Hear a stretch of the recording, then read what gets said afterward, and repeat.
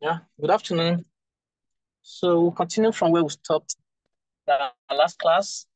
And I could remember vividly someone asked a question, uh, how would they determine uh, subject complements and how can they differentiate between subject complements and object complements?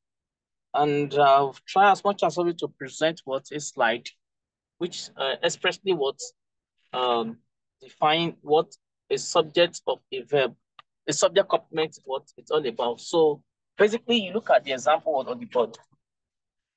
Now, example the expressly says that Oluwaseun is my what? Teacher. Oluwaseun, what the subject here? Well, is what is my teacher. Now, how do you know that it's what subject complements? Yes, my what? My teacher complements what this subject. Okay, from the notes you are seeing there. So this is the complement here. So my teacher, sorry, let me underline this way. My teacher, here, complement the subject. So we can see what subject what complement, and as well as what the subject, which is what my teacher, goes along that what with the complement, which is of my teacher. So it's a subject complements, you can't separate the subject from complement, and you can also separate what the complement from the subject. So that is how what you tend to know what subject or subject complement. Now we're now looking to look at what the object complement. Object complement. Now, example other days under the object complement is I gave Yemi the money. I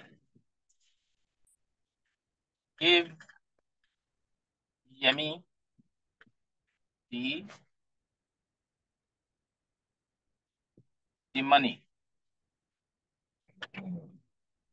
Now, when you see I gave Yemi what the money. Now look at the first word, which is your what, which is your subject, which is pronoun I, right? Now look at the position of your what, of your verb. Now look at another what, another noun here, another noun, which is what, a name of a person, Yemi. Do you get it now? So this noun, and look at the word, the complement that precedes the word immediately, which is what, the D.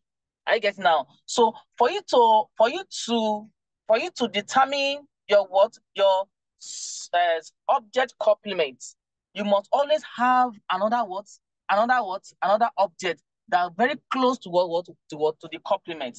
Like what you are rightly seeing here, Yemi. Now, immediately after the Yemi, you have your what, the complement, which is money. So as such, you say that this is object complement.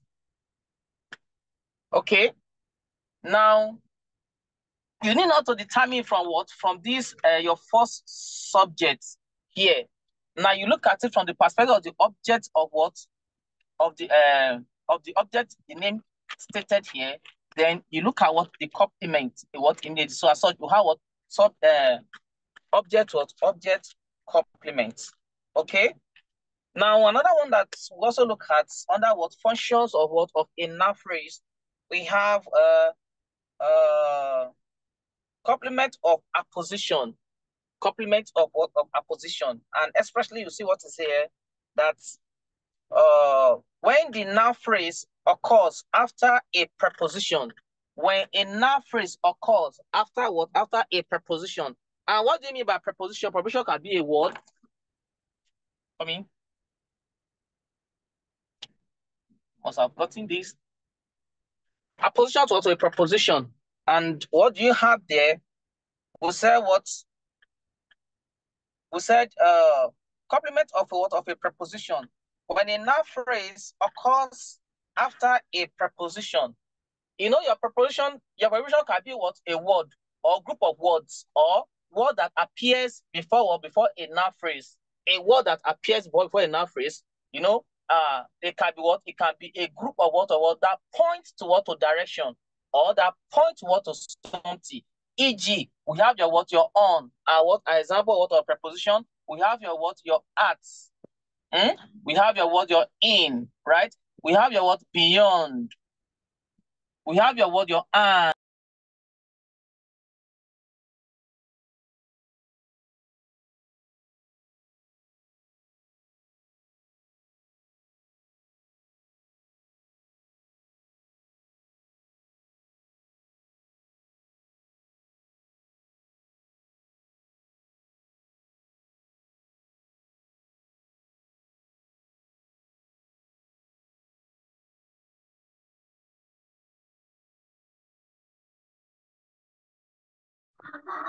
So I can hear you.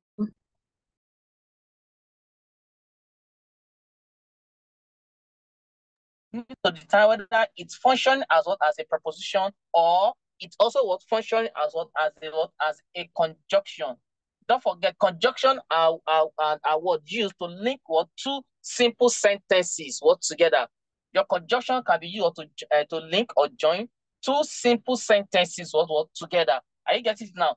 Now, haven't taken look at what I want to mean by preposition. So it's very important that when talking about complement of a preposition, when the noun phrase occurs after a preposition, now that means that what, for you to determine that, oh, this particular what, classification of what falls what in a under what other noun phrase, that noun phrase must appear after what, a preposition. So that is why I had what, taking my time to list out some examples of what, or preposition what to you. Now, when you determine your noun phrase, after you have determined your noun phrase, then you look at the word before the noun phrase. Because that's what the definition is saying. You look at the word before the noun phrase, whether whether that particular word is a preposition or not a preposition. It is a preposition that say that what you have what complement of what, of a preposition. That was the grammatical name, which is the noun phrase, and the grammatical function is now what, complement of what, of a preposition. So let's quickly look at an example what to that under what, complement of what, of a preposition.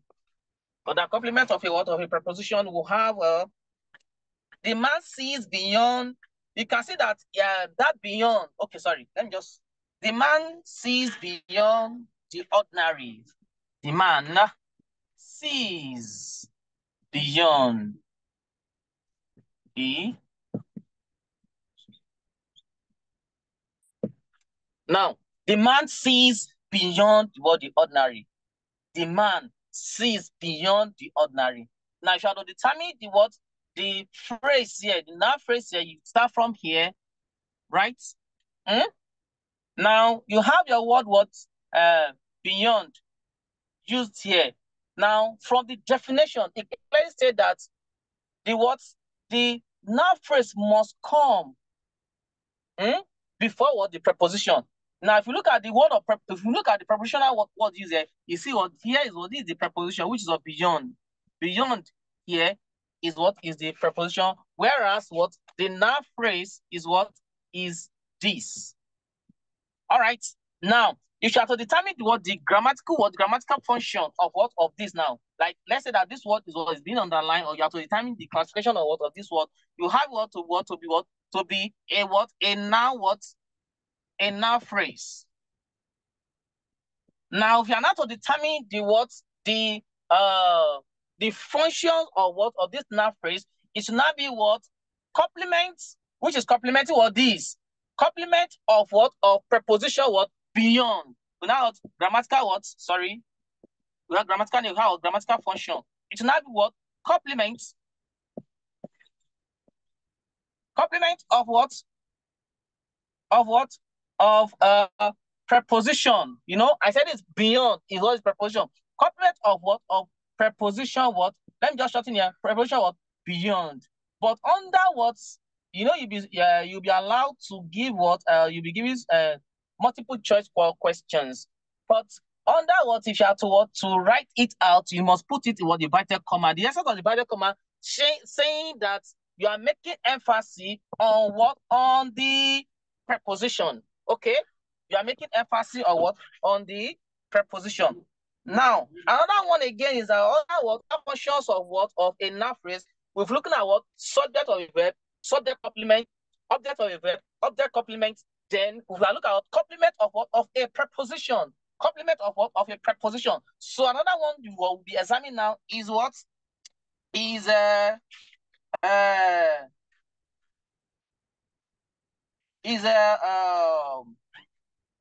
in apposition to what? To a noun. We'll be looking at what? In apposition to a noun. How a noun phrase can function in what? In apposition to a noun. So, pardon me, let's also look at the word apposition. What do we mean by apposition? Because it is when you understand some of the principle behind this thing, that is when you can actually what? Apply it appropriately. What do you mean by what? By apposition?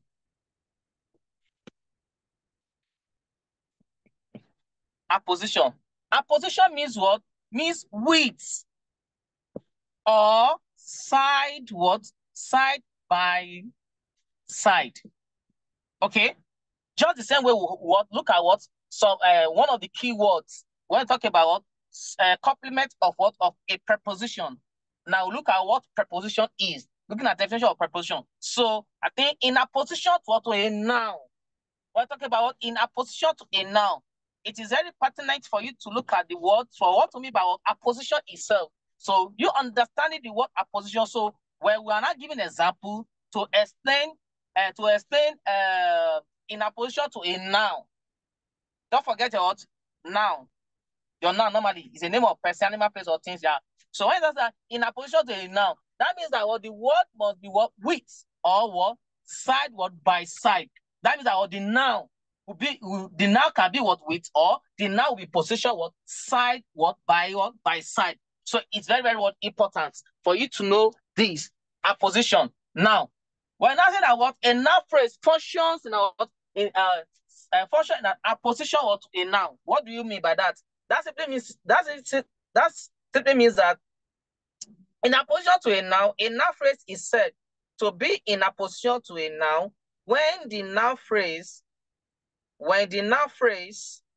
and the noun refer to the same person or thing. That means that what when I say a noun phrase is in apposition to what a noun, that means that what the noun phrase itself is also what the same thing as what as something that you be referred what to, and you can liken this to that of your subject what complement. Whereas you cannot differentiate your subject from from the complement, or you cannot differentiate what the complement from the subject. Now, given this in opposition to a noun, now the action of what of the noun, it's what it's also referred. You can also refer it for what from another noun be stated in in apposition to what way. Now a good example to that clearly stated here we have in the sentence Sanwo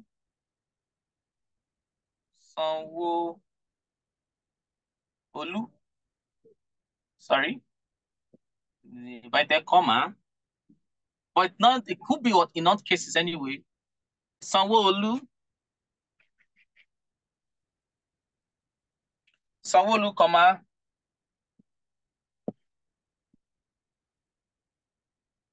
Sanwo-Olu, the governor of Lagos.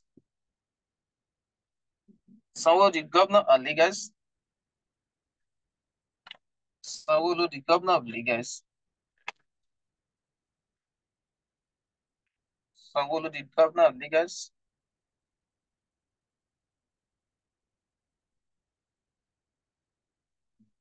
has traveled to China.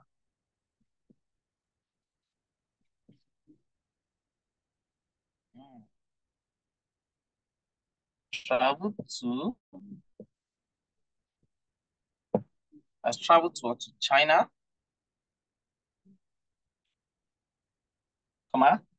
This is to close the word inverted comma and add at my comma at the same time. The noun phrase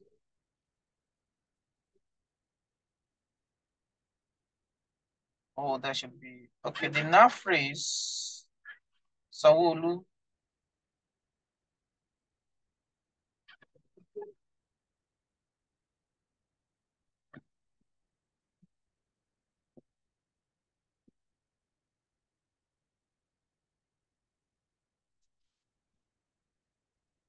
The noun phrase was Sanwo-Olu. The noun phrase Sanwo-Olu.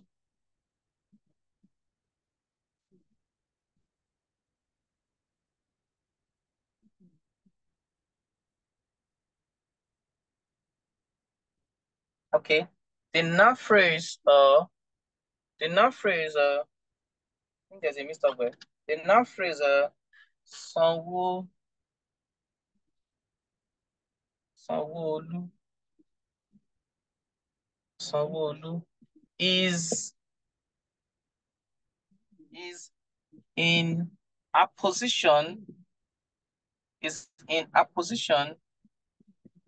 apposition to the governor.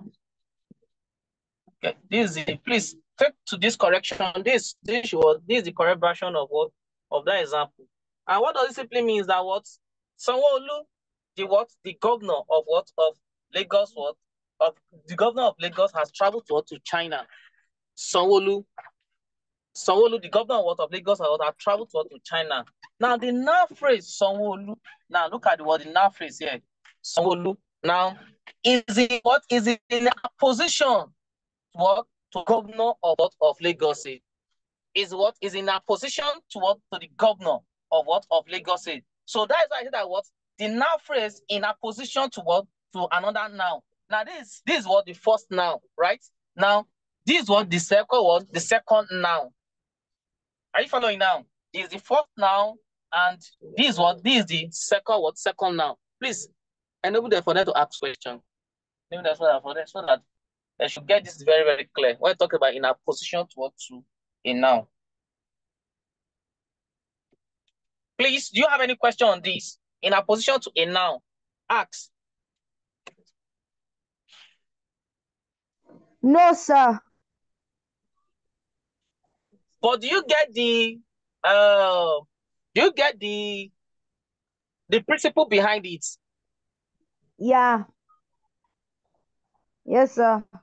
So can you give me an example to this? Can you formulate an example from your own end so that to justify the fact that you actually understand this? When I talk about a noun phrase is in a position to another noun. Looking at the first noun and look at this word, the second noun there in. Do you get it now? So can you just give an example to it so that I will definitely understand the fact that you understood what is here? When I saw that a noun is in a position, right? Anybody? And I'll have that here.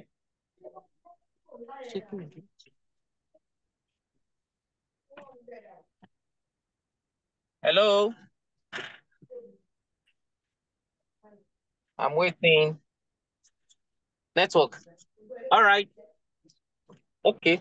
Somebody want to respond?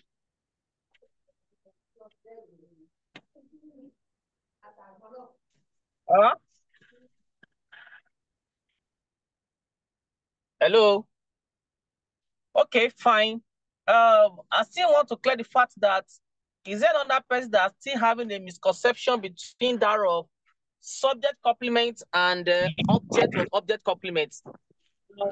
Okay. The difference between that subject complement and object complement. In object complement, you must have another noun close to what to the complement. Please know that. You must have what? Another noun. That's what? Close to what to the complement. Unlike the subject complement that you only have the subject, then the next word that you see is a verb, then you now have the complement. Do you get now? But that of object complement, you have what the subject, then you have what the verb, okay, and you now have what the object. The object is close to what to the complement, okay. Are you getting now? The object is close to the complement. I just want because I think the time was there was time out the last time, so I need to explain that. Now, these are what basically the six functions of what of a noun phrase. So, and as I've said before now, you do need to look at where the word is coming from. Is it a phrase or what? Or a clause? Okay? You need to determine whether what it's a phrase or what a clause. So when you have determined whether it's a phrase or a clause, then you now look at what the grammatical function. Now that the grammatical function, that noun phrase, we have what? Subject of a verb, object of a verb, subject complement, object complement, complement of what? Of a preposition, then in opposition to what? To another what? To another noun. So basically, these are the things that you need to know under what? Under a noun what? A noun phrase. Now, moving forward from here, we'll have another one. Okay, maybe I'll send that slide later.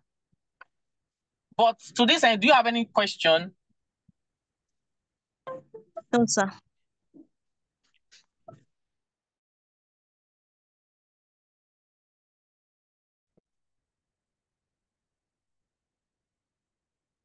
Now we have what? Clause. The simple form of definition of a clause, or you can't differentiate your clause from your sentence. Huh? You can't differentiate your clause from your sentence. Your clause are a group of words that make a complete sense or a complete thought. Now, if you are looking at your sentence or sentences at the same time, right, it's not far from your words, from your clause. Now, why is the clause so important? Clause is so important. We also have now clause. We have the adverbial clause. We have the adjective clause. Now, let me go back to the root word.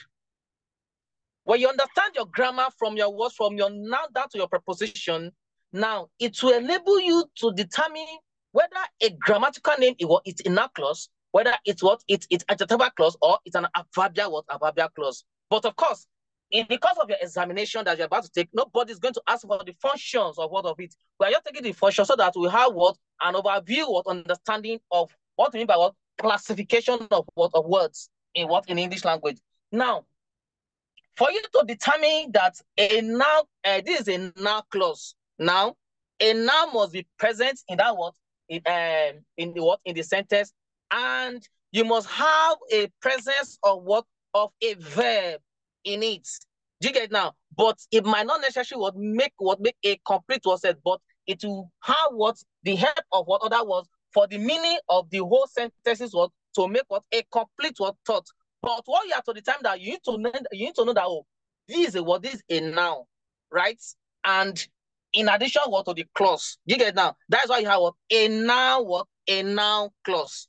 Now, so if you you can see several examples. Like we have an adjective from the word adjective. That's how you have your adjective, so that it can be well pronounced and it will definitely make sense. Do you get it now? From your word adjective, then that means that in that group of words or the group of sentences, you definitely an adjective in it. You get it now? You have an adjective in it. Then from there adjective now, adjective clause is the word class itself must be adjective. And when it is adjective, then you call then you look at other group of words. You try to get the classification of which you tend to get the classification through which every other word falls into. Then that will make to determine the grammatical name used. Either a noun clause, adjective clause, or adverbial clause. Now, when we talk about adverbial clause itself, from the word adverb in your normal grammar, you know an adverb is a word that tells that modify, right? Or that modify verbs in sentences. Do you get it now? Now, when I say that an adverbial, part of the words that you have to determine the classification, there must be an adverb or must be present in it. Do you get it now? Now, it's from the adverb is present, and there must be a clause in it. From that, we have adverbial clause. Do you get it now? But before we go into looking at we also have relative pronoun. We also have relative pronoun. Now, from that relative pronoun, that is where you use this word to determine who, whose, what? When you want to determine what relative pronoun, some of these words will start what the sentence. Do you get it now? And there must be presence of what or pronoun. Do you get that? So that okay, is it what a relative or a relative or pronoun? Do you get it now? So all these are but to start, you need to look at what is our clause.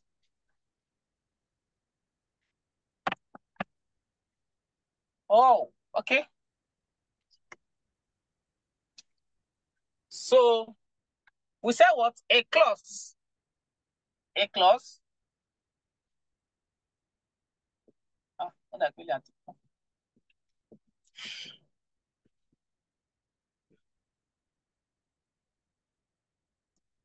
okay.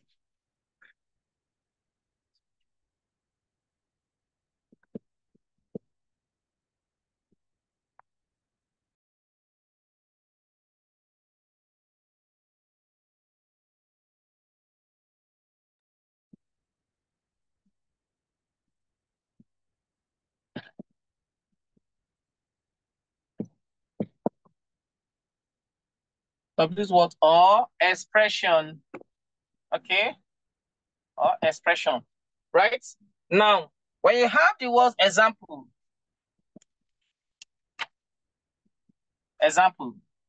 right? One, we have what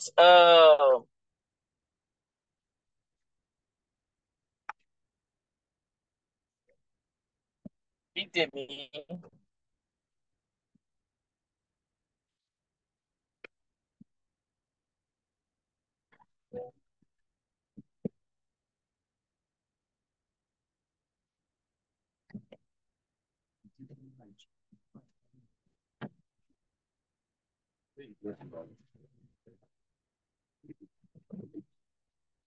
Bidemi is going to UNILAG. Okay, let me just put that. Bidemi is what is going to UNILAG, right? Now we have your what the subject. What here you have your verb, you have the cause of the action, then you have your preposition, alongside what your now what ending it. Now this make what a complete sense.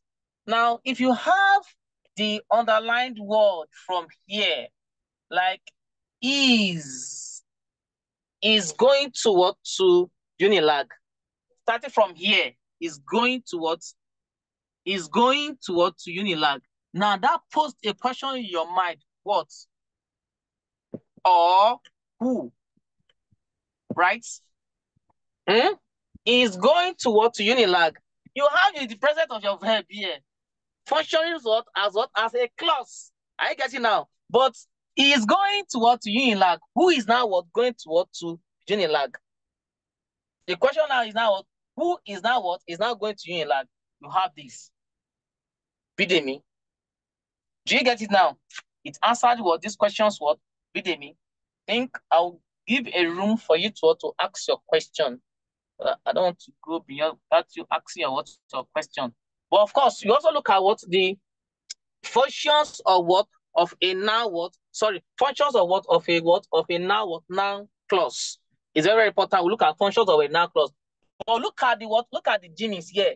Is that this underlining word is starting from what? From a verb, right? This underlined word is starting from here. From the word verb. Okay, let me cycle it for you to see. It's starting from the word verb here, which one is going to what? To UNILAG. Now you have your presence of your verb here. Now it is going to what? To UNILAG. So if you have now to determine the grammatical name and the grammatical functions here, I won't say that for now. But if you have any question, please, you can ask your question. So by next week, we definitely will treat it beyond this level. Oh, still network. Huh? Okay. Now, since the underlying word is starting from is, look at it. Okay, let me just put it this way so that it will be more comprehensive. Now, if you have now to determine what is the grammatical name here, you put it to be a noun clause. Why is it what? A noun clause. You have the presence of your verb. You have the presence of what? Of your verb here. You have what? The presence of your what? Of your verb. Okay.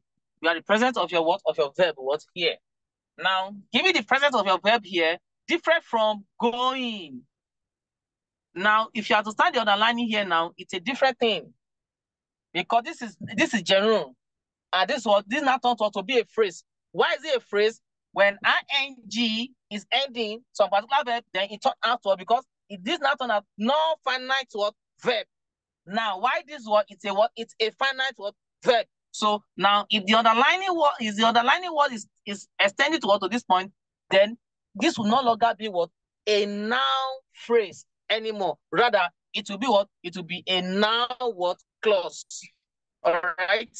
This would be what? A noun clause. And how do you determine that word that it's a noun clause again? Look at what the word was UNILAG here. And not that the word was UNILAG again, you can see that this particular word is starting with a capital letter.